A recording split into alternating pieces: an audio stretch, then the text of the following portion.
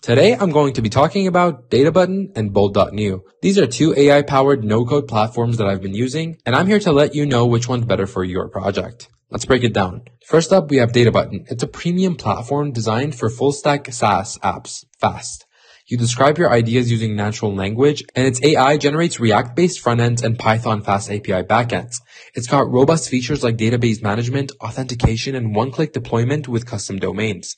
It's perfect for startups or entrepreneurs who want a polished, scalable app without coding. Next up, we have Bolt.new. This is a browser-based tool for rapid prototyping. You prompt it to build full-stack web apps using JavaScript and Node.js, and it runs everything in the cloud with StackBlitz tech. It's super simple with a chat-like interface and one-click Netlify deployment.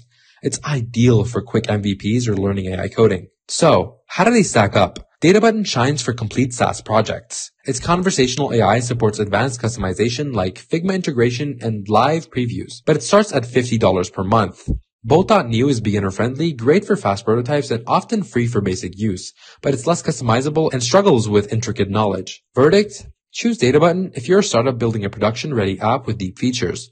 Go for Bolt.new if you're a beginner or need a quick MVP on a budget.